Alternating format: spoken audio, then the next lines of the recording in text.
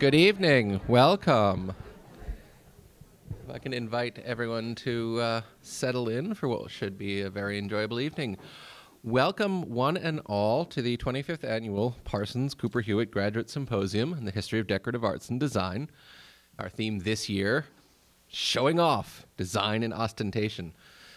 I am, for those of you who don't know me, Ethan Robey. I'm the Associate Director of the Master's Program in the History of Decorative Arts and Design, offered by Parsons and Cooper Hewitt Smithsonian Design Museum. Unfortunately, Sarah Lichtman, our director, sends her regrets she could not make it this evening. However, I will be taking her place. It is my pleasure to welcome all of you here tonight, not only those of you sitting here in this lecture hall, but those of you joining us virtually by live stream. Hello. Live streaming tonight's event is just one more way for the MA program to broaden our reach and keep in touch with our many alumni near and far. And I would like to particularly acknowledge and thank one of our alumni, Marjorie Macenter, for her role and her hard work as the MA program liaison to Cooper Hewitt's Board of Trustees. So thank you, Marjorie. To welcome you here tonight on behalf of Cooper Hewitt, and it's my pleasure to introduce Cara McCarty, the Cooper Hewitt Museum's Curatorial Director.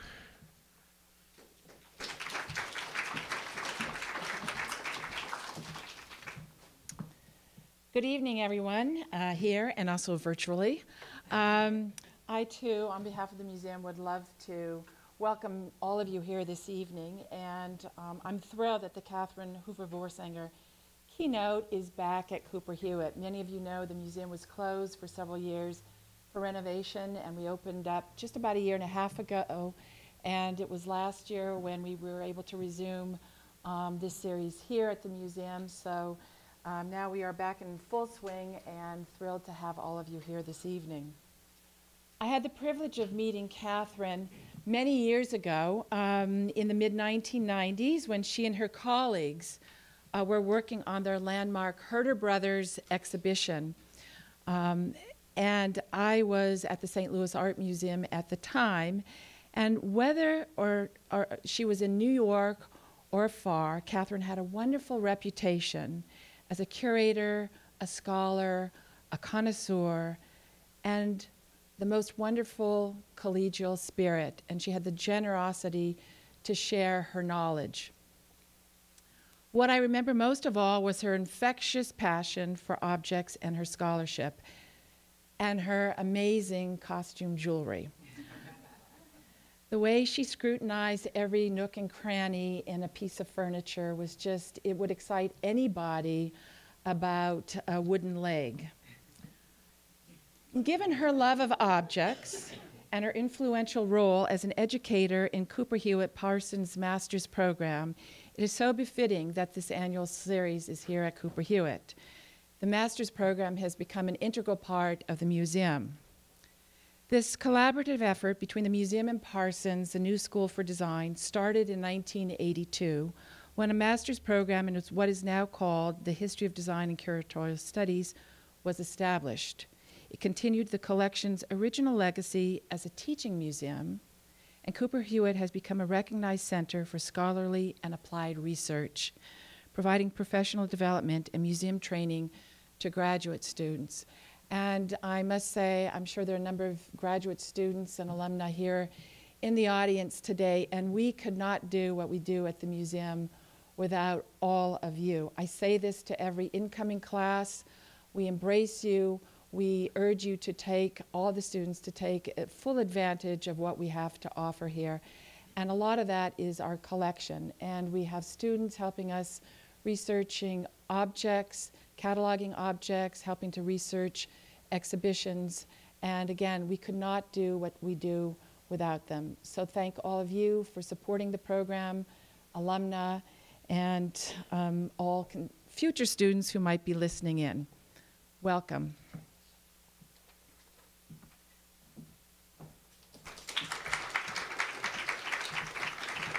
Thank you so much, Cara.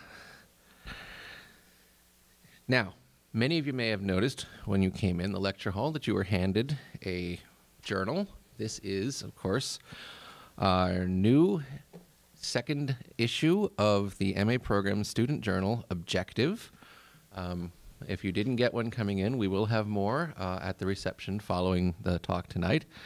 I am absolutely delighted to launch this year's issue of Objective, and I'd like to acknowledge the tremendous amount of work and effort that went into its production. As many of you know, Objective is a student-edited and organized publication, and I just want to extend thanks to Catherine Powell, the editor-in-chief, who is here somewhere, designer, and Bill Schaefer for all of his work doing design. This lovely layout. And obviously all the alumni and students who contributed to the journal, helped out with editing and everything else that went into it. Obviously also big thanks go out to Marilyn Cohen, the faculty advisor for the journal, for her dedication and commitment to getting it all done. And thank you all for such a wonderful publication. I encourage you to look through this publication. And for those of you attending virtually, you can always contact us in the MA program office. We'll be delighted to mail you a copy. Now, we officially open the symposium with a keynote address named in honor of Catherine Hoover Voorsanger, a distinguished scholar, esteemed curator at the Metropolitan Museum of Art, and a gifted speaker, advisor to many of our students, and a teacher and a beloved faculty member here at the master's program for over a decade until her untimely passing. During that time, Catherine inspired our students and faculty. She was an extraordinary presence who excelled in nurturing the graduate students and interns with whom she worked, and who shared her interest in post-federal American furniture and decorative arts. She touched the lives of a generation of students, and here to tell us more about Catherine Voorsanger and the fund named in her honor, I'd like to introduce Dr. Barry Harwood, Curator of Decorative Arts at the Brooklyn Museum, longtime faculty member in the Parsons Cooper Hewitt program, and a close friend of Catherine Voorsanger, and a great champion of this annual symposium in her name. Well, this evening is always both sad, but it also makes me very proud. Proud to be part of the faculty here at Cooper Hewitt, and but sad because of it does commemorate and mark the passing of Catherine Hoover Voorsanger. It always warms my heart to see many of her dear friends here, and this evening especially because our speaker, Ulysses Dietz, was a colleague and also a good pal of Catherine, so it really brings it all home for all of us. Catherine was more than a colleague. She was an extremely, extremely dear friend. But for those of you who don't know a great deal about her, it's only a name that you see on the cover of very, very important books on the 19th century, I would just very, very briefly like to tell you a bit about her really extraordinary life. So Catherine was a graduate of Smith College, and she earned her master's and PhD degrees from the City University of New York. She began her career as an assistant curator of fine arts and exhibitions at the California Historical Society in San Francisco. In 1979, Catherine moved to New York, and in 1983 joined the staff of the Metropolitan Museum of Art. At the Metropolitan, Catherine distinguished herself by participation in an impressive series of exhibitions and publications, including, of course, Herder Brothers Furniture and Interiors for a Gilded Age. She was also the coordinator and contributing author of the seminal Art in the Empire City, New York, 1825 to 61. In addition, Catherine contributed to American Paradise, the World of the Hudson River School, in 1988. She organized the decorative arts of Frank Lloyd Wright in the Metropolitan Museum of Art in 1994, and coordinated and updated and computerized, not personally, but helped computerize, the thousands of objects in the Henry R. Luce Center for the Study of American Art that opened in 1989. Her dictionary of architects, artisans, artists, and manufacturers in the catalog for the 1987 exhibition, In Pursuit of Beauty, has become the standard reference for the field of late 19th century American design. As curator in the Department of American Decorative Arts at the Metropolitan, Catherine was responsible for the acquisition of a score of masterpieces of American furniture that enrich our artistic community and have brought a greater understanding of the contribution of American cabinet makers to the history of furniture. Catherine lectured widely on American furniture from her native San Francisco to London and from Natchez to Newport. She also served as a board member of the Metropolitan chapter of the Victorian Society in America. Her grace and style were a hallmark of her scholarship and personal deportment. Perhaps, however, it was Catherine's passion as a teacher and collegiality for which she will be most remembered and missed by those who knew and worked with her. She always strove to make both her personal intellectual resources and those of the Metropolitan Museum available to other scholars and institutions without regard to their prestige.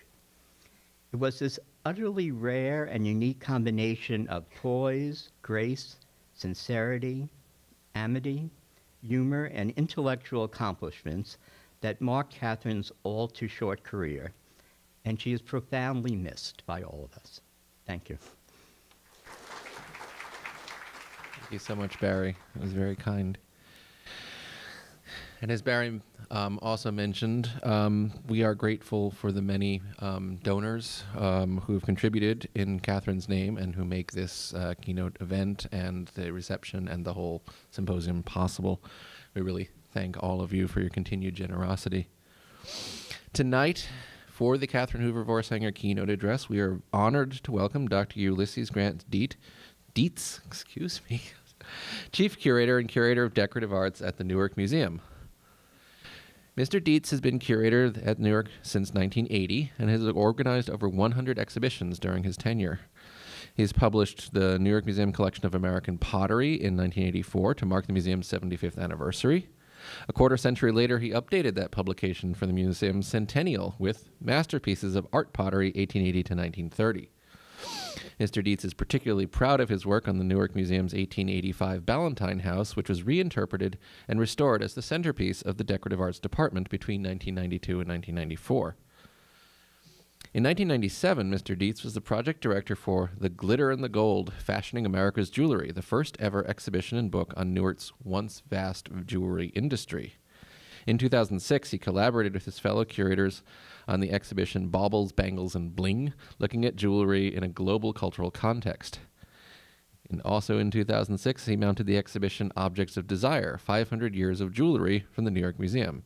You're detecting a theme here, right? Because we're talking about ostentation, and jewelry is all about that.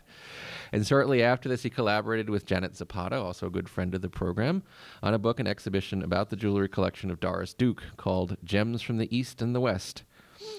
In 2014, Dietz organized City of Silver and Gold, from Tiffany to Cartier at the museum, documenting Newark's precious metal industries from the 1850s to the 1960s, as part of the celebration of New Jersey's 350th anniversary. Most recently, he oversaw the reinstallation of the museum's Laurie Ross Jewelry Gallery with a material-based approach to this expanding jewelry collection.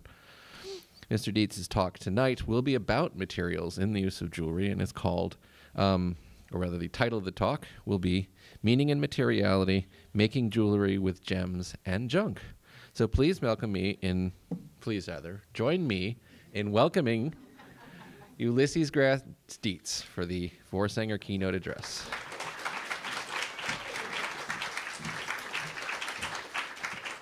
I'm glad to be here, and I'm totally kind of humbled and honored to be here because I did know Catherine Voorsanger, and I won't go on at length, but I remember her very quiet voice, her love of exotic velvet gloves, her love of Miriam Haskell jewelry, and her very sharp analytical mind. And the project we worked most closely together on was in the world of acquisitions, because the Newark Museum and the Metropolitan Museum together own a pair of unique sideboards by Alexander Roux, most likely made for the Astor family for their house Rokeby up on the Hudson River in the 1850s.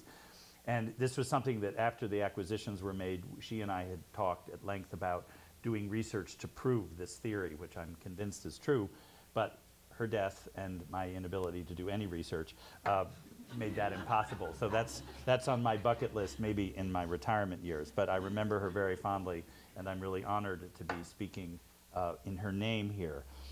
And that said, this will be a very informal talk, because if I try to be formal, I lose my place. And the last time I spoke at a Smithsonian Institution museum, I tried to read a lecture, and half of the live streaming was me looking around trying to find my place. So this is only here in case I forget what I'm talking about.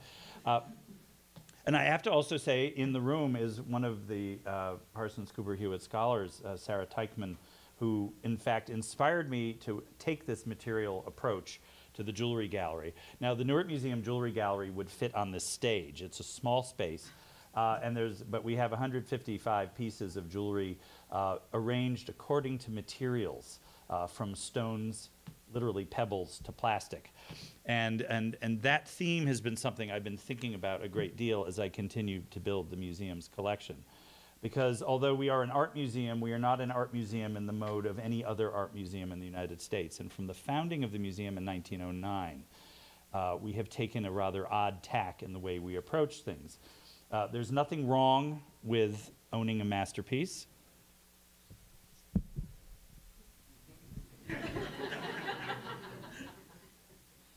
See, that's why I'm glad I'm not reading. I would have lost my place.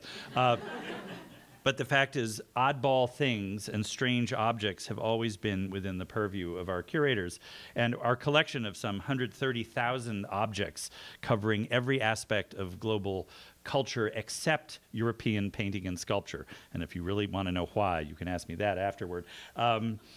Really covers the globe. And one of the things I've been so fascinated by is the universality of three things in human culture: pottery, textiles, and jewelry. And that has been an inspiration that's kept me thinking and nudging the other curators, as chief curator, which I can do, to collect in their areas in terms of jewelry as well. So I love clever titles, and don't read more into this than I meant, but I will show you one suite of jewelry that's sort of made out of junk. And that, I will say, I'm a traditionalist. I came out of the Winter Tour program. I'm all about the tradition of brown furniture, updated, up-marketed into Victorian furniture, or the 19th century, the Gilded Age, and that's where my heart lies. But I have learned to love the modern, because the museum was founded to be a museum of the art of today. And that meant art pottery, Zuni pottery, African pottery, all of it shown as equivalent as art in our galleries well, I can't do my math, 107 years ago. So let's start with pearls. So why pearls? And I actually wrote a piece for an online magazine about why pearls. What does this have to do with art? What does this have to do with anything except pearls are everything in the history of jewelry? If you're talking about meaning and materiality, if you're talking about showing off, and I was really tempted to put pictures of women wearing pearls, because I could have done that, but I want to limit my blathering here. I realized that I needed pearls in the collection. I needed a string of pearls in the collection, but I needed a string of pearls that had meaning beyond just a string of pearls. And this came up, this went through the various murky ways of the marketplace and surfaced in the jewelry building on Fifth Avenue when I was having something appraised for the museum. And the guy who was appraising it said, "Oh, I know where those are. I can get you those."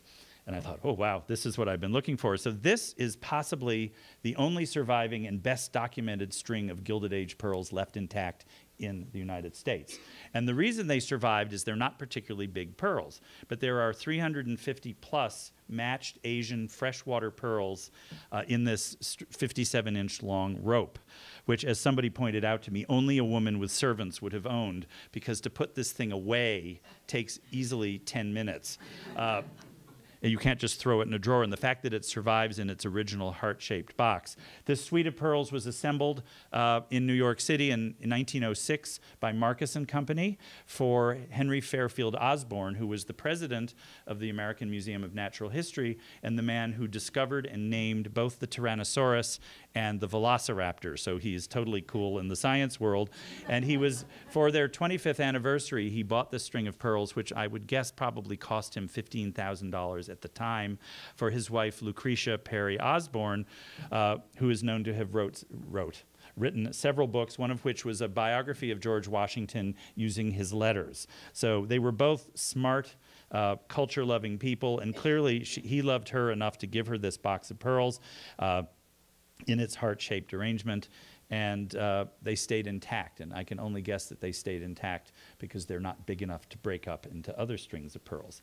So I needed these, and they work perfectly, because pearls have been a symbol of ostentation since Cleopatra dissolved them in vinegar to keep her skin smooth. And apparently that's not a myth. That's apparently history, or at least someone wrote it down.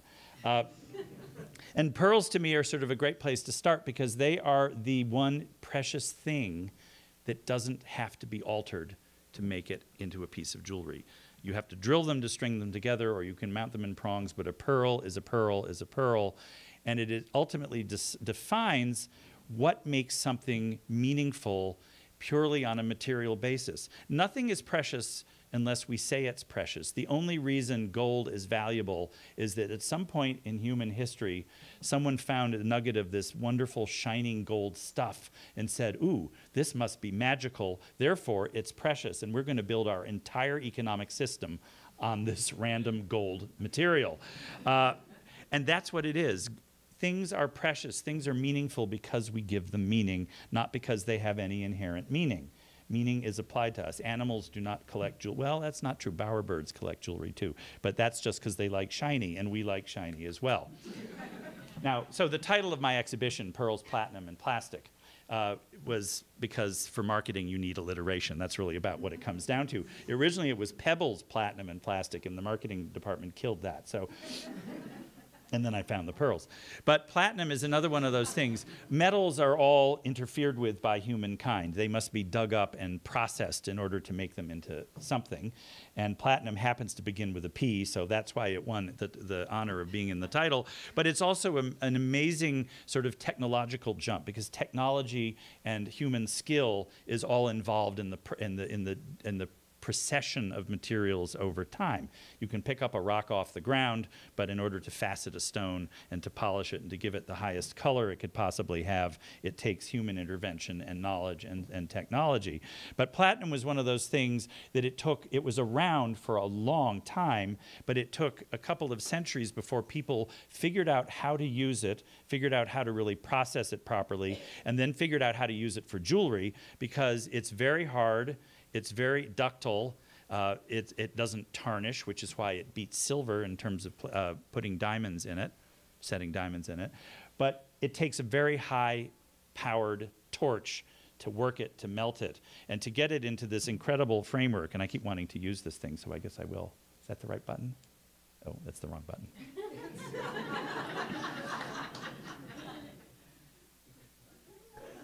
So can you put that back? Oh, maybe do I hit it again? Oh. I couldn't see the laser symbol. There is but the black material here is velvet. This belonged to the mother of Congresswoman Millicent Fenwick, who was a trustee of the Newark Museum, and a great, fascinating lady who had a bevy of servants and served you Campbell soup in her dining room and boasted about it. But this belonged to her mother, who went down on the Lusitania in 1915. And it was a mourning brooch made in Baden-Baden, Germany by Koch brothers. We have the original box. The pin could be taken off. It could be mounted as a hair ornament to put into your big updo in the early 20th century. And it shows the sort of the perfection and the ascendance of platinum as the king of metals in the early 20th century, because these wonderful arches of leaves have no back support at all. That's just black velvet behind them.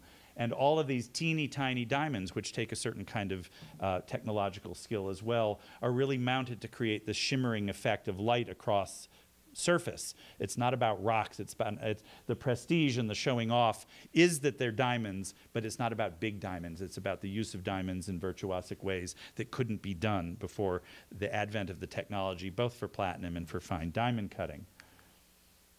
And then plastic, which is a material that I've been struggling with for years and finally caved at a symposium in Racine, Wisconsin, at the Racine Art Museum, where there was a whole symposium about polymer clay and the advent of polymer clay in the 1990s as a material for artistic jewelry. And this is a piece which, and I always say as a curator, you do not have to like things that I like.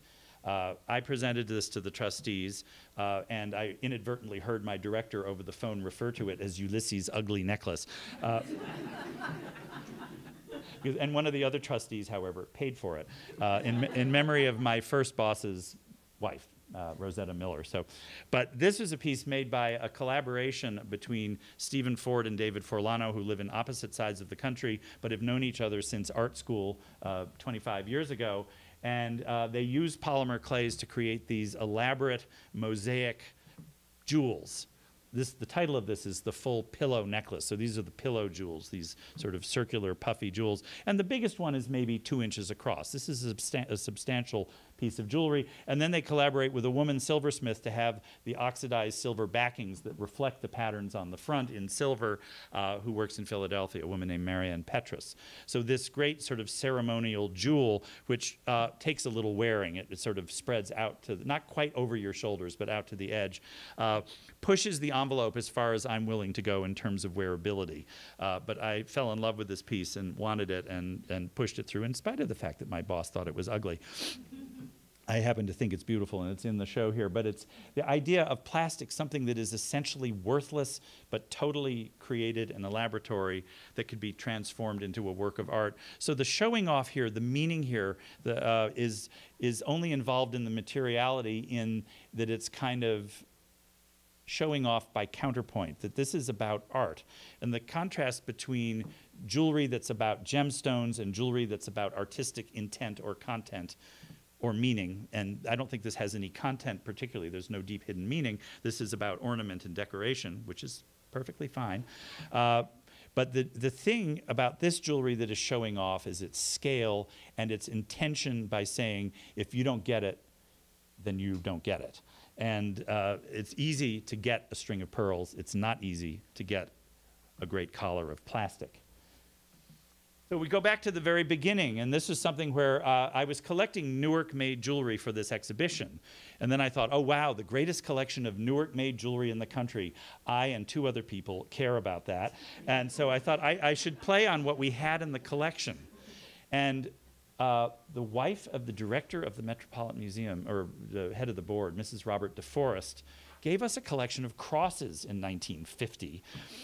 Which was called the Cross Collection. And I thought, well, and most of them, in fact, are jewels. They are things that are meant to be worn on a chain.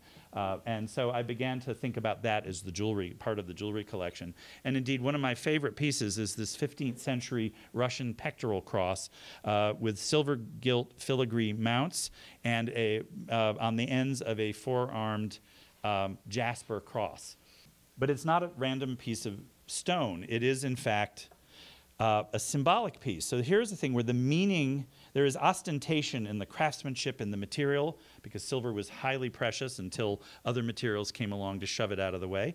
But this is directly drawn from a passage in Deuteronomy and other places in the Bible, which talk about the rebuilding of the city of Jerusalem with walls of jasper. And it's also one of the 12 stones of the breastplate of Aaron, who was Moses' brother, and it was the first high priest of the temple. And on the right, in a very similar kind of a story, but a modern-day take on that, is an Israeli jeweler named Vered Kaminsky, who simply wandered around the holy city in Jerusalem and picked up stones off the ground and assembled them according to various shades of gray and beige and red and tan, and then caged them in 18-karat gold wire. So this becomes a sort of modern day. I love this necklace, which we acquired out of an exhibition, because it's the sort of thing you could wear with a Chanel suit. It's a very elegant, classic piece in spite of these rough stones, but there's also more content to that. It's not just this symbolic connection of Israeli artists with Jerusalem, but it's also, and of course, the Batzalel School, which is a place that the museum has been interested in since 1914. But it also actually has to do with modern technology and infrastructure, because if you've driven along the highways, at least in New Jersey, you will see these retaining walls built out of bales of rocks set in chicken wire. That's what this is in gold and pebbles, because that's an Israeli invention for roadside building, and it was picked up in the American construction industry. So there's that very much modern context about this, nonetheless in a package that makes a traditional jewelry person like me perfectly comfortable. And then the whole concept is semi-precious, colored stones, semi-precious stones. What does that mean? Semi-precious is a concept that really appears in the 19th and 20th century. It's kind of a market-driven term. It has to do with relative rarity, but it also has, and it has to do with perception of value. But I promise you that 2,000 years ago, when both lapis lazuli and amethyst were being used, it was a precious material, no matter how easy it was. Now, amethyst is simply a kind of quartz, purple quartz. Unflawed purple quartz is called amethyst. And lapis lazuli is a deep blue stone, which means blue stone,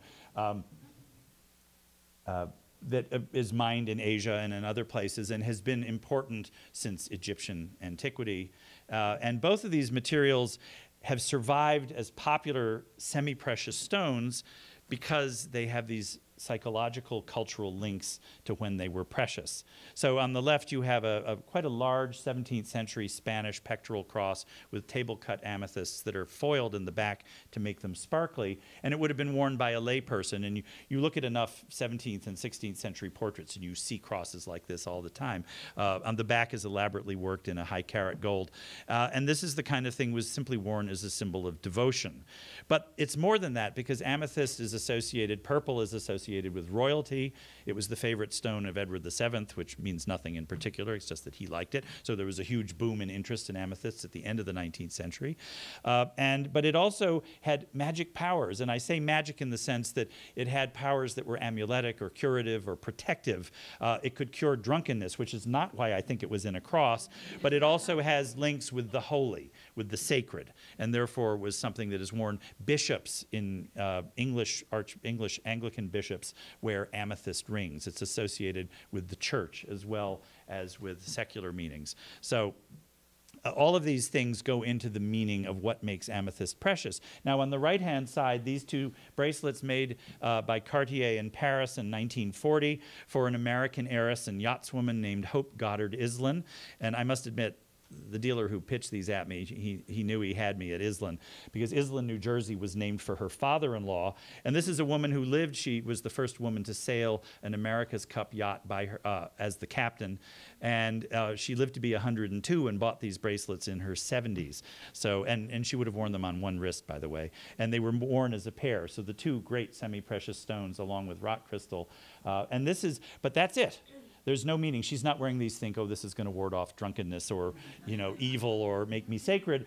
These were stylish. This was Cartier. This was post-starting or around the starting of World War I. And so there is cultural meaning to these that was not understood by the owner necessarily, but was very understood by the maker, which is with the outbreak of World War II. I said World War I, I meant World War II.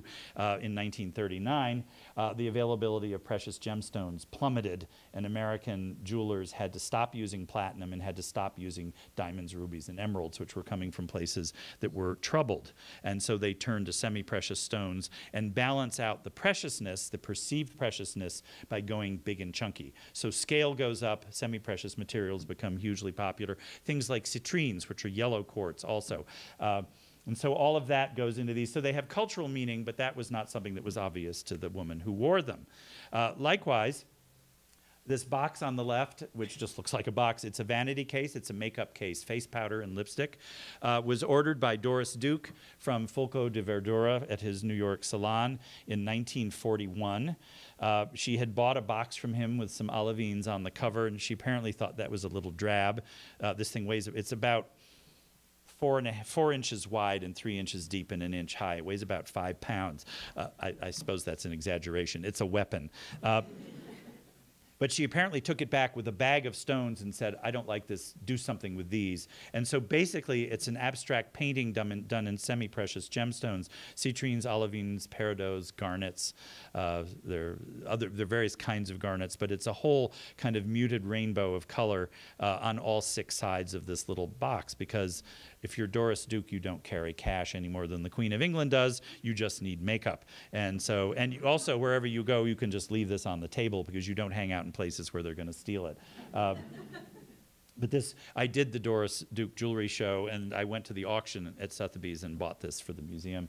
But on the right is a very different take on that same idea of using semi-precious stones to make a comment. This is a sort of the dean of German modern jewelers, Georg Dobler, who has, since the early 21st century, been working with live casts of enormous bugs. These, I believe, are...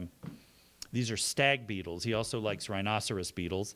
And these are life-size. So this is about 5 inches across and an enormous umbrella-cut citrine in this kind of constructivist cage. And what he's riffing on is a piece of Lalique jewelry that he saw that he thought was fantastic and stripped away the Art Nouveau excess as he saw it and put it down to a good bare-bones German constructivist bugs and a cage with a stone. And I was totally captivated by this because it's a really ostentatious piece in which the inherent value is not great. It's silver, which is higher than it used to be, but it's really all about it's about a sort of tongue-in-cheek riff on a Gilded Age moment of excess that creates a sort of postmodern moment of excess. And you don't buy something like this unless you get that. This is not something that your average Fifth Avenue shopper. I better watch what I say, since we're on Fifth Avenue. And even though Doris Duke had this sort of personal connection to gemstones and loved color and loved to fiddle with her jewelry, breaking up that collection was a real tragedy, I think, because it was a very interesting collection. But studio jewelry, art jewelry, tends to have a more pointed comment, even if there's not some deep hidden meaning about the state of the world, although maybe there is. Now, I don't get to indulge in sapphires and emeralds a lot, but I thought I'd show you two things that have connections to the city of Newark, and these are both on exhibit right now, as a matter of fact. On the left, you have a vanity case, sort of like Doris Duke's thing, but you could carry this on your wrist. This is a little purse for a lady who doesn't need cash because she has a chauffeur. And it has a makeup case, it has a rouge case, and it has a little ivory notebook. And a gold pencil for writing down little notes about things like fire the maid. And her address and phone number are all engraved on the inside frame because, again, wherever Mary Welsh Wanamaker Graham Thompson hung out, it wasn't likely to get lifted. And she was, in fact, the widow of a Wanamaker who remarried to a man named Archibald Thompson and lived on the main line. And I bought this someplace fancy in Philadelphia without a clue that it was made in the city of Newark, which would have most likely put her off. But it didn't take a lot. Here you see sapphires that are interesting cuts, but it's just a little bit. This isn't a vast treasure house of sapphires. You sprinkle, it's like sprinkling sugar on something. A little powdered sugar just makes it special. So all this is, it's gold, but the idea that the sapphires give it a presence, give it a status, give it an ostentation that the lack of sapphires would have lacked. And it just pushed it over the top as this little sprinkling of diamonds that are in there. So it doesn't take a lot. The idea of gemstones adding prestige and social power, there's no religious meaning, there's no other meaning to this other than the cultural power of prestige and ostentation, because any woman who carried this as a badge of office in a sort of indirect way, even if she was so oblivious to it, like Lady Mary Crawley, who I'm sure you all know, she was aware of it even unconsciously. And on the right-hand side is a bag purchased at Cartier in Paris by a lady in Newark, a formidable lady in Newark named Julia Shanley, and she would have carried this as an evening bag. And on one side of it is a very elaborate fretwork panel that's all done with Irish roses and shamrocks, because the Shanleys were a very powerful, very proud, powerful, proud Irish Catholic family in Newark. And had been since the early 19th century, and then the back is all studded with these big cabochon emeralds. So it's not just about emeralds, there's a little ethnic pride in this, which is not something you tend to see in jewelry purchased at Cartier in Paris. And then rubies and diamonds, and I'm not spending too much time on the precious stones, just because I can't really, I have held a $12 million ruby in my hands, and that's not really where I go. As somebody said, that's not jewelry, that's geology, and that's a good excuse not to buy them. But I'm really interested in the way stones are used coloristically. And they represent different periods, they represent different meanings. But by the time you get into the sort of the late 1920s and into the 1930s, all of the meaning that's associated with gemstones has evaporated from the surface, but it lingers in the subconscious, let's say. Because if on the right, in the late 1920s, this lady went into J.E. Caldwell in Philadelphia and bought this 40-carat encrusted diamond bracelet, so emblematic of the moment when the market crashed. And ironically, the market for diamond bracelets went up during the Depression because the people who didn't lose all their money got more money. And so there are lots of diamond-based bracelets being produced all through the 1930s in spite of the Depression. And they were always worn on one wrist, usually more than one at a time. This from J.E. Caldwell I purchased particularly, which you can't see from here, I don't expect you to, but all the way down the center, all the stones are various geometric cuts, very much embodying the sort of modernist trends of the late 1920s and into the 1930s. And the closest thing I could come up with, this is really like a marquee at a theater covered with light bulbs that are arranged in shapes. It's not like Art Deco in other ways, but this love of geometric stones crops up in 1928, 1929, according to Vogue magazine, and then takes off. But I purposely bought this because of the shaped stones. But it represents nothing more than ostentation. It's platinum and diamonds. And I had a little bit of a struggle pushing this past our board of trustees because they said, what about it? And I had to do this whole art history pitch about the geometric stones and Art Deco and modernism, and they finally let me buy it. And then on the left, this was an easier one. It was also a lot cheaper, but my friend Janet Zapata found this, by the way. She's been mentioned once.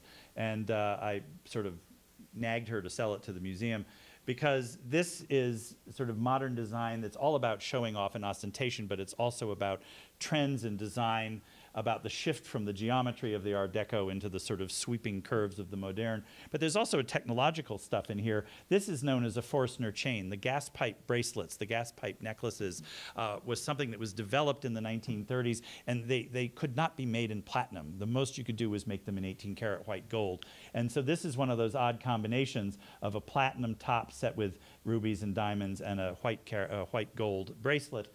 And then this, believe it or not, this is a watch. And you hinge back this sort of paisley shape with these rubies are sort of a deep pink ruby, which is something very characteristic of the 30s and 40s. And there's this crummy little watch inside that looks worse than the worst Timex, but it was made by a company in Chicago, Paul Lakritz and Company. And I'm always interested in jewelry that's made in other places than New York City.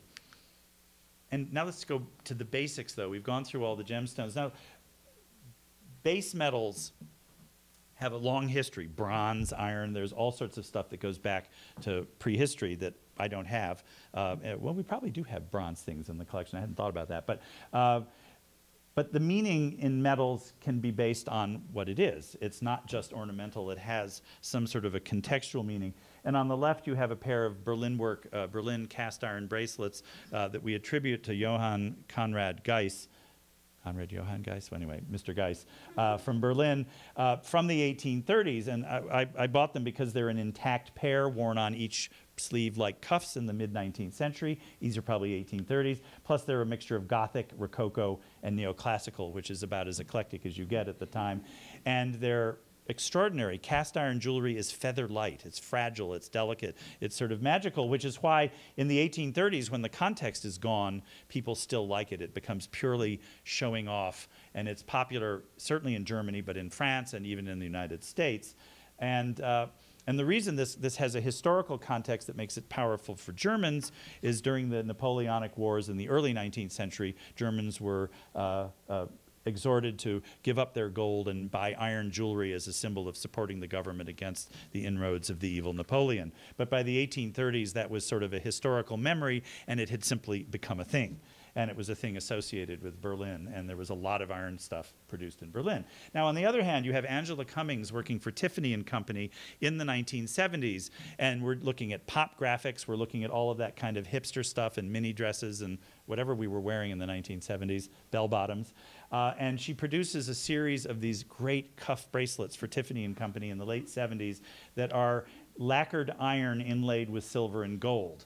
And I might say they were also kind of a marketing flop at Tiffany's, because Tiffany & Company has trouble marketing edgy stuff to its clientele. And I won't say anything more about that. And they eventually parted ways with Angela Cummings. But Angela Cummings knew more than that. She is very distinctly looking at Meiji and Edo period Japanese metalwork and textile design. This is very modernist looking, but it also dates back to what we would call the aesthetic movement, when we're ripping off Japan for the first time in our design here history. And so there's a complicated history of these sort of circular forms floating asymmetrically around on a dark ground. And we have a lot of Japanese metalwork in our collection in the Asian department. And so I couldn't resist. I have another one that looks like a Vasarely print that's all sort of swirling checkerboards in black and gold. And then aluminum. Now, aluminum is one of those materials that I was desperate. I wish I'd had a few more years to hunt, but I snapped up this one. This is an aluminum bracelet from the aluminum-mounted gold bracelet from the middle of the 19th century, most likely French. And it's a little hard to see, but the jewels on this bracelet are faceted plaques of aluminum that have been polished and cut to sparkle as if they're gemstones.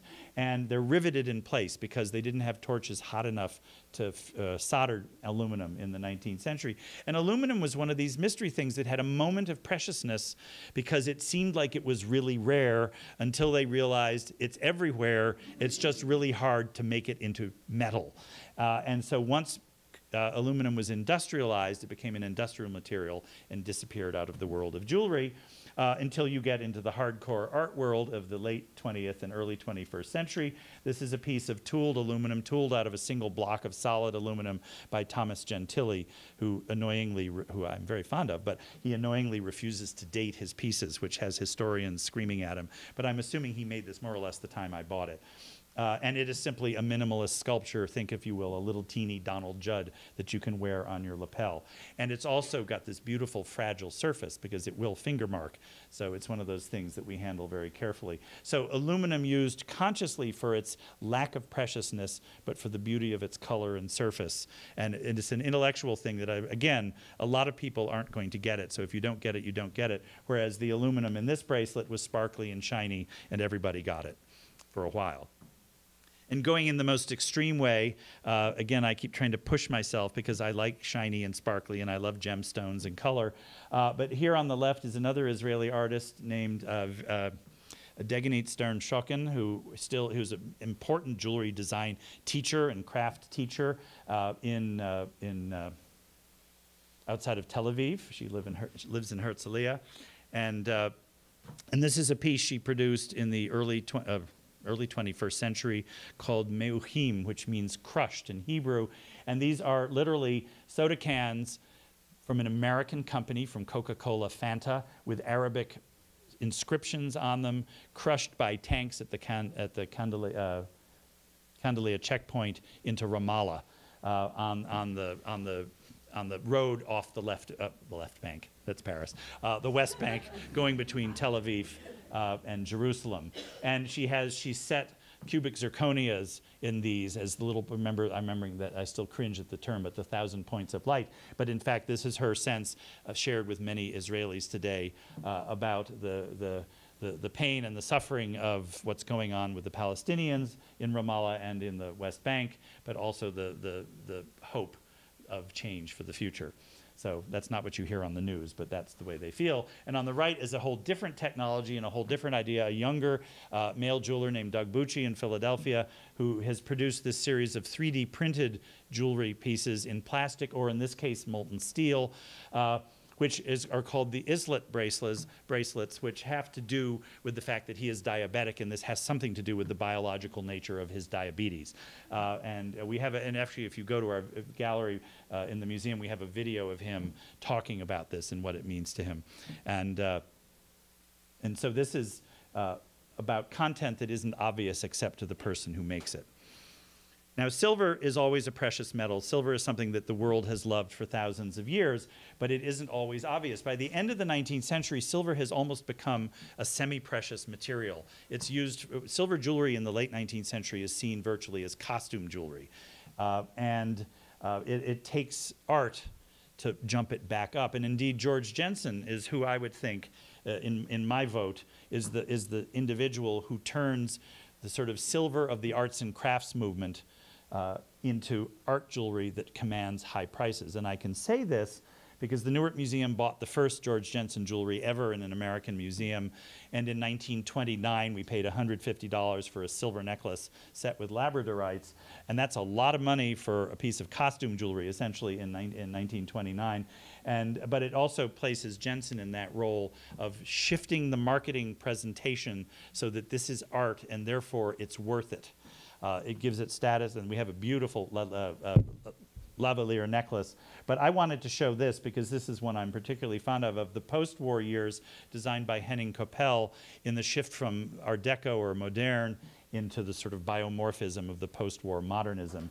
And this turned out to be an unsaleable necklace. I actually found this in a gallery in Paris online, and it was big and clunky and bold, and it's a fantastic design. So Jensen modified it and made it much smaller and more delicate so that American women would buy it, because Jensen was made for the American market. And on the left is even a bigger surprise, a very recent acquisition from a company that didn't tend to do this, but this sort of machine-age modernism of the late 20s and the early 30s is not something we associate with Cartier, but this is a bangle, which I call the gear, that was produced by Cartier in the late 1920s and sold into the 1930s in oxidized silver, polished silver, and applied gold beads.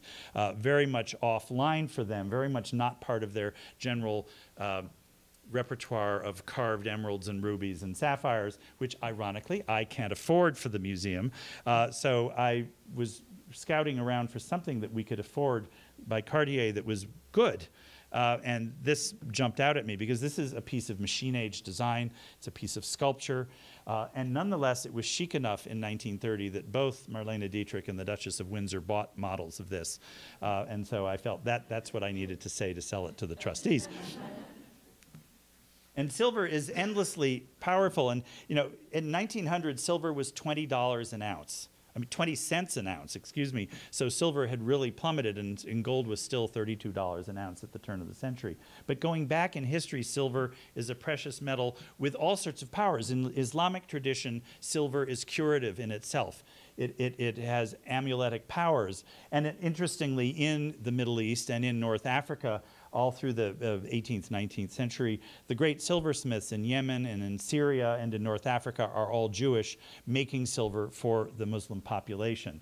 But on the left, Catholics in Europe love silver filigree, and which they get from Islamic silversmiths or from Jewish silversmiths working for Muslims. And so this is a 17th century reliquary cross that you would have worn on a chain around your neck, and something gruesome would have been encaged inside it. It's hinged, but this wonderful swirling Baroque silver filigree. And then on the right, the modern semi-ironic but deeply intellectualized avatar of that, which is called the Lost da Carrara bracelet, made by Robert Baines, who is the sort of dean of jewelry making in Australia and is a national living treasure in Australia.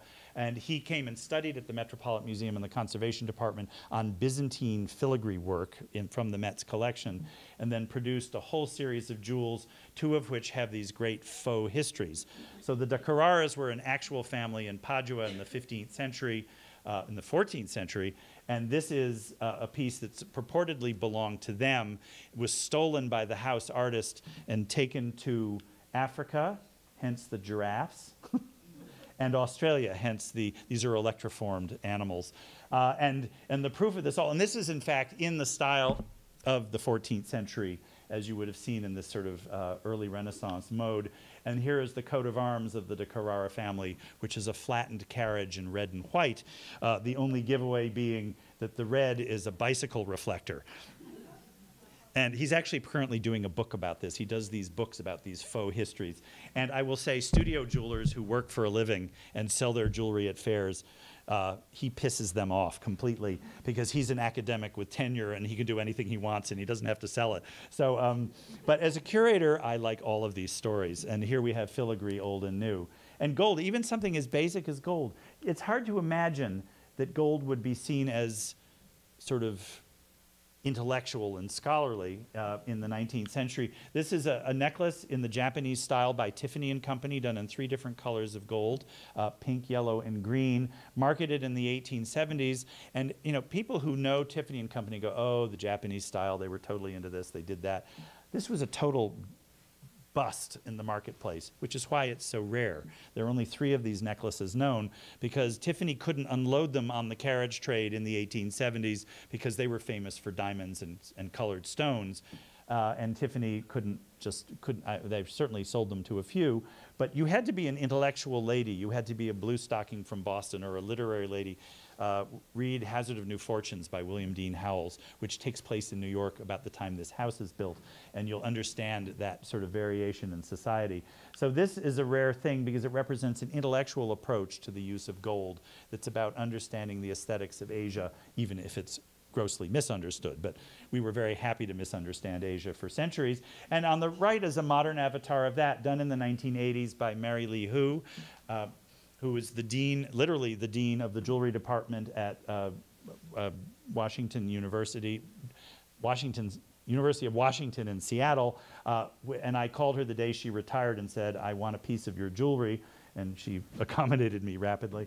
And they actually have shut down that department. But she started out in the 1960s taking a jewelry course and a macrame course, and she was cramming to get her homework done and combined 2 assignments by doing a macrame piece in silver wire, and therefore started her down a path of an iconic technique that she continues to do to this day. But this piece is also inspired by Middle Eastern, in fact, Islamic tile patterns on mosques in the Middle East.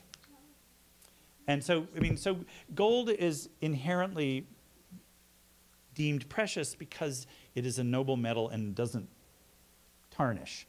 So we'll just leave that behind but other than that, I don't see any real reason that gold needs to be precious. But we all believe it. A lot of people in this room are wearing things that have gold in them. But there were times when the preciousness of gold gave it power. So here we have an extraordinary rosary from the very early 17th century, made in Spain. And of course, I'm not being a Catholic, I was slapped around by suggesting someone would wear this around. Maybe Madonna would, but I guess nobody really would have worn it. But the rosary beads with the 10 Hail Marys and the decade beads for the Our Fathers, but done in both filigree and in tooled gold, showing a crest of the Marianists in Spain in the late 16th, early 17th century. But the use of coral on this is not an accident. Coral is a very powerful amuletic stone that has roots in antiquity. It's been used in Tibet for centuries because it has to be imported into the Himalayas, but it's used all over the world for its amuletic powers. And indeed, the museum owns pairs of baby bracelets from the 1830s that were worn and show up in folk portraits of babies because these coral bracelets and coral necklaces protected them from illness, or so they thought.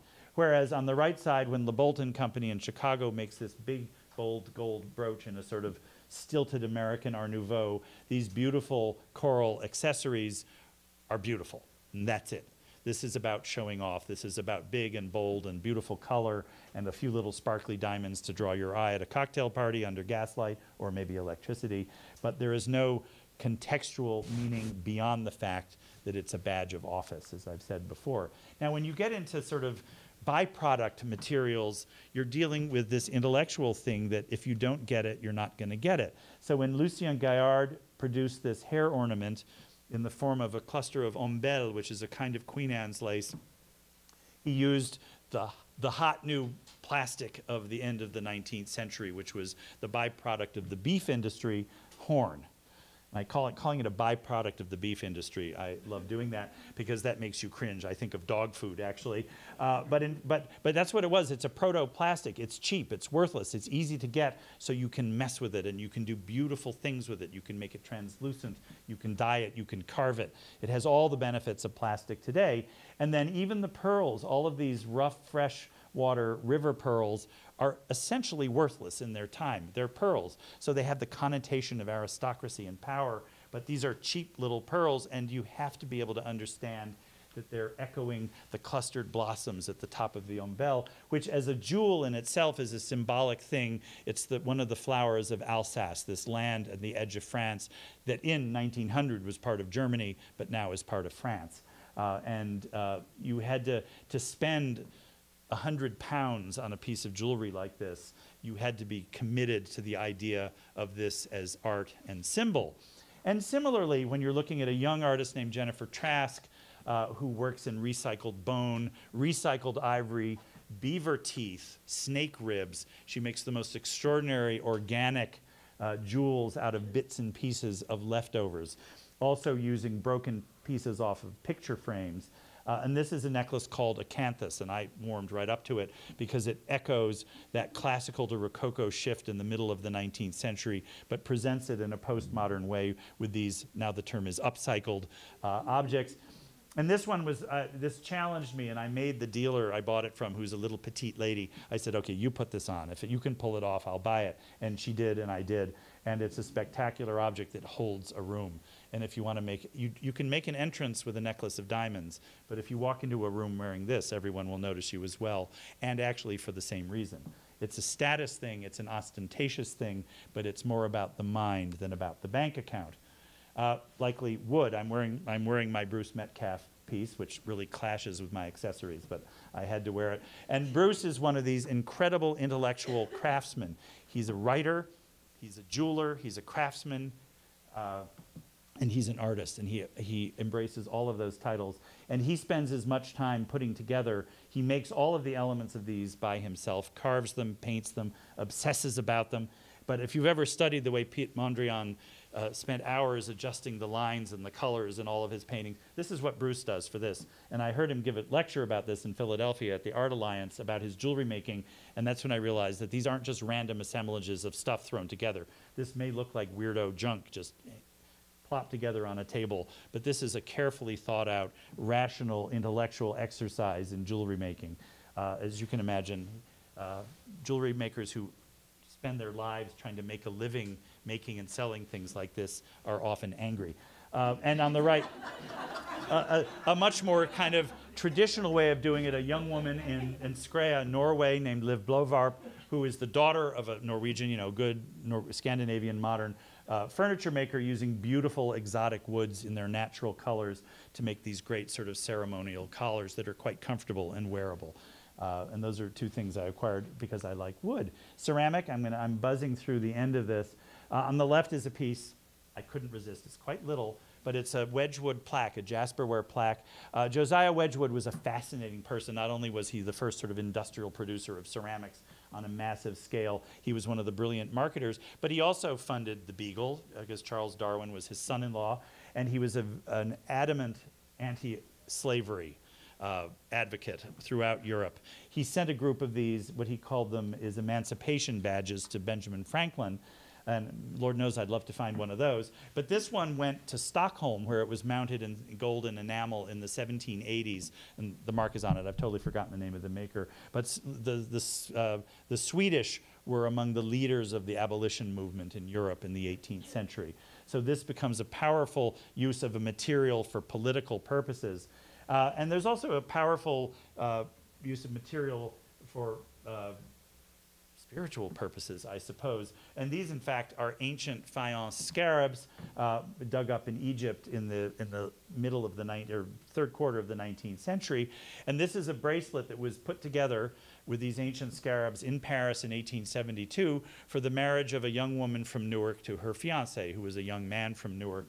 And the backstory there is that the man who gave them to him was her uncle, Edwin Smith, who was a famous, even notorious Egyptologist who encouraged the Egyptians to make and sell fakes to tourists because he was angry at the European looting of Egyptian historical sites, even though he did it himself for a living.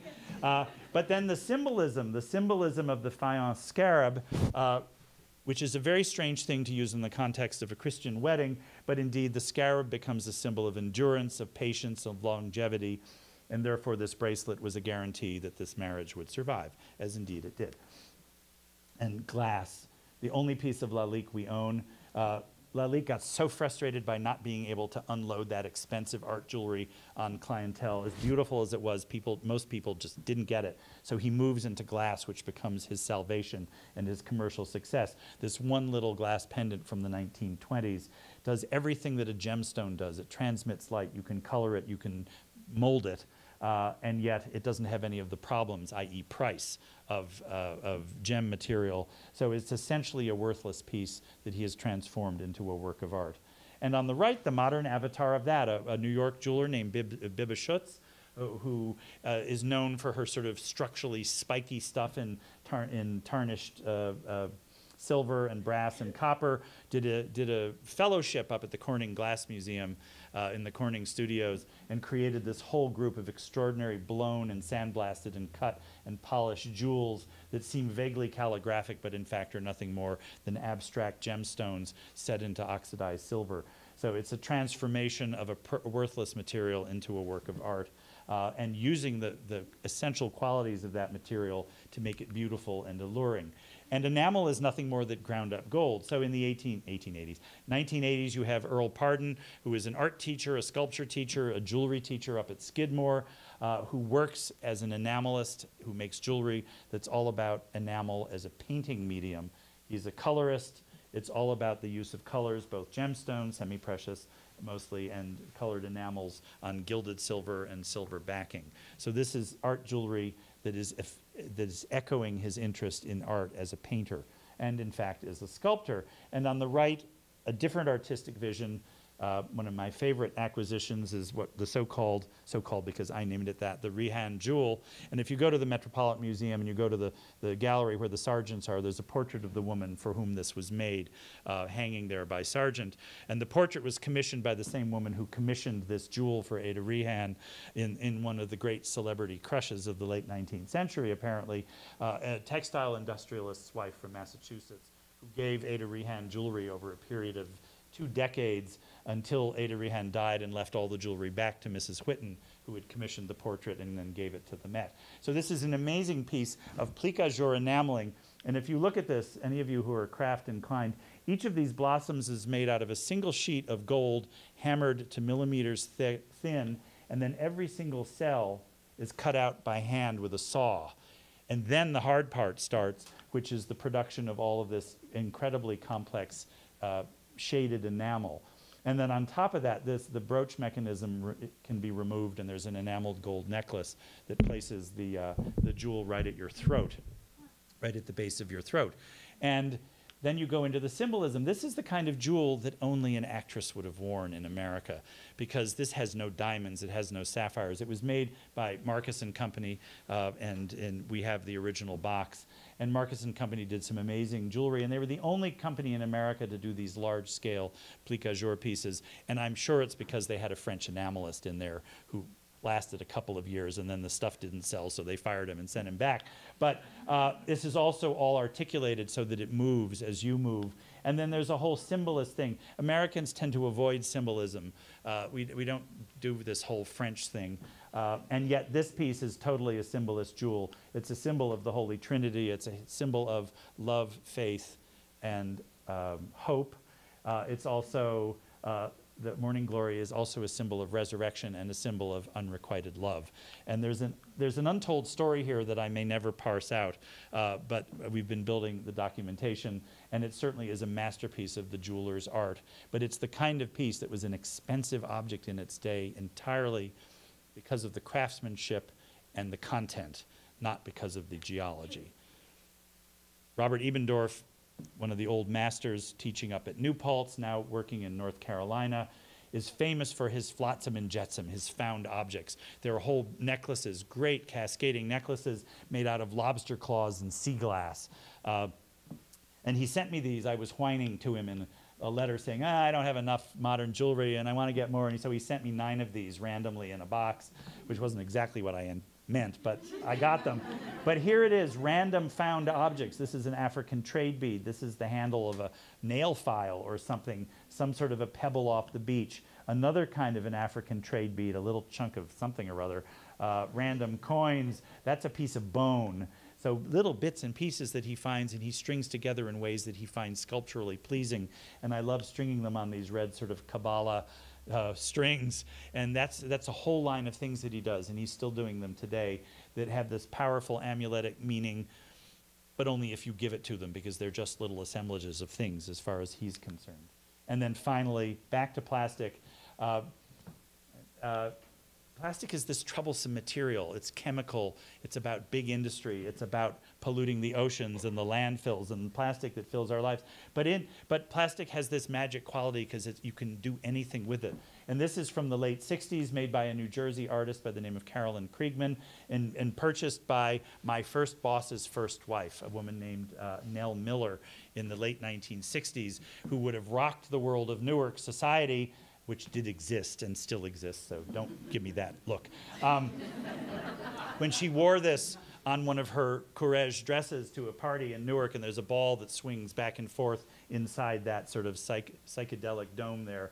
So this is sort of New Jersey craft version of pop jewelry of the late 60s, which really inspired me to collect plastic. And this is a piece by another New Jersey artist named Elise Winters called Red Ruffle Ruche. And it's all about taking Fimo, this children's modeling plastic polymer clay, and mucking with it, painting it, embedding gold in it, modeling it. And the great thing about polymer clay is that you don't have to have a kill like you do with enameling. You can cure it in a toaster oven.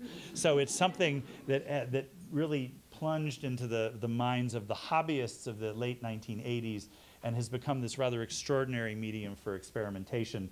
And since we started with plastic, we'll end with plastic. And as you see, there's no value to these except to the people who make it and the people who own it. And the society we live in today helps us. We, as students of art and design, understand what these mean, even if the preciousness in them is all in our heads, because ultimately the preciousness in anything is all in our heads. Thank you. So thank you so much for that wonderful talk. So we do have time for Q&A. There should be a microphone, or there's a pair of microphones going around. So if anyone has comments, I need to, for the live stream, I'm going to make sure that we're... It says here, thank you, Ulysses, so you had to remind yourself to thank you. Giving away the trade secrets. Huh? It's genuine from the heart. So were there questions? Did I just beat you into submission? Yes.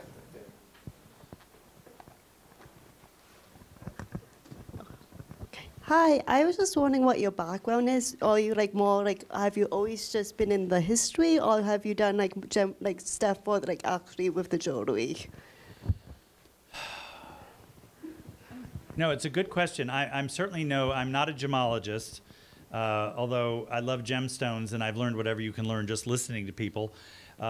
The jewelry world is a strange world because it's a very commercial world. It's not museum oriented at all. 47th Street is not a museum-friendly place, although I do shop there. I really approached jewelry as a curator of decorative arts, as having studied objects and their design and production and the meaning in their cultural context. The only advanced degree I have is in American material culture, which is sort of an anthropological spin on art history. And so I approached jewelry initially from the point of view of design and craftsmanship. And the material aspect of it has just been sort of an undercurrent, because materials and everything fascinates me. The difference between porcelain and pottery and all the prestige associated with that. And there will be a lecture about that tomorrow, if I'm not mistaken. So, did that answer your question? Yeah. So I'm very much an amateur. I may pretend to be a professional, but... You said you were parsing out a story about the Morning Glory brooch. You mentioned... Well, it's just a fascinating story because there is not a lot of history. There's a lot of history of men giving actresses jewelry, Sarah Bernhardt being one of them. There's not a lot of history of women giving actresses jewelry. And so Mrs. Whitten had a thing for Ada Rehan, who made her debut in 1885 in Newark as a teenager. And I'm just, there is a story there, and that brooch is such a massive token of love and faith that, but the family, by the time the family sold it at auction 2 years ago in New York City, they were wearing it, they'd been wearing it on Halloween costumes because they thought it was a costume piece. So I proved them wrong. Hi, what are your thoughts on colored diamonds, and do you think they're any more or less important than clear ones? I love that question. You see, now I'm not, if I was a diamond merchant, I would tell you something different. I love colored diamonds, and sort of, they have, with the exception of the really rare ones, like the Hope diamond, or really important yellow diamonds or something like that. Colored diamonds have always been considered lesser, except for the important oddball ones. I happen to love colored diamonds. I know Louis Tiffany himself used a lot of off-colored diamonds, brown and orange, and things that were considered sort of unmarketable because he used them very coloristically. It's the only time he uses diamonds is when there's sort of oddball colors.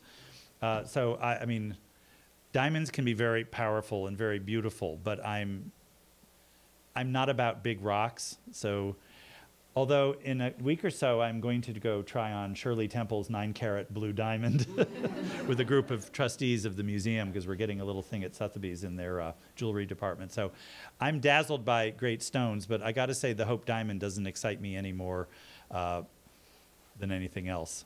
And yet it is visited by 4 out of the 5 million visitors to that museum every year. It's the most seen jewel in the history of humankind. And if I owned the Hope diamond, I would sell it instantly. Because think of the endowment I could create with that.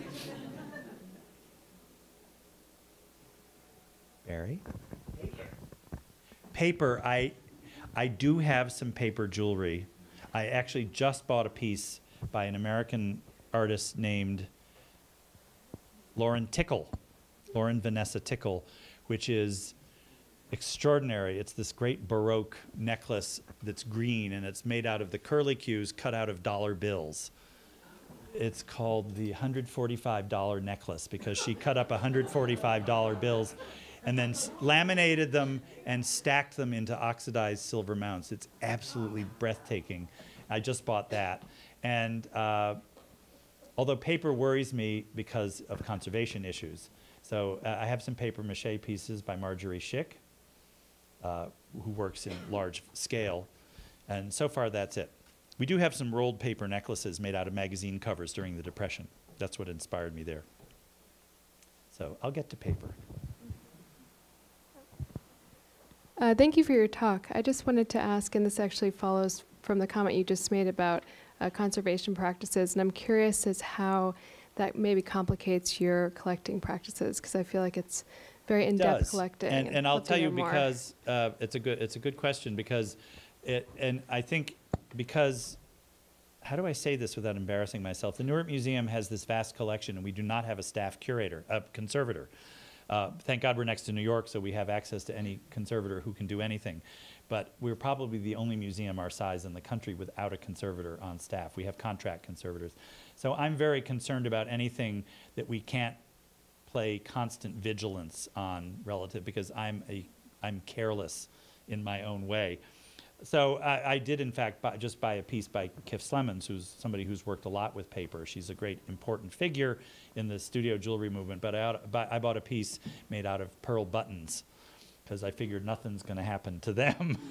So I do think about that, and all across, when we think about this constantly, all across the departments, is conservation issues and displayability. We do not have a large exhibition staff. Therefore, we can't rotate collections constantly the way you're supposed to with works on paper. So I'm very mindful of conservation elements. There are gemstones that fade if you leave them out. And I've just been told by another jewelry curator that the pearls can't be left out in the bright light. So that totally ticks me off. I didn't know that. That was not something that came across our radar. So that beautiful string of pearls, I can't just leave out forever until they decompose into dust. So they'll have to go away. But so I am mindful of that. Thank you.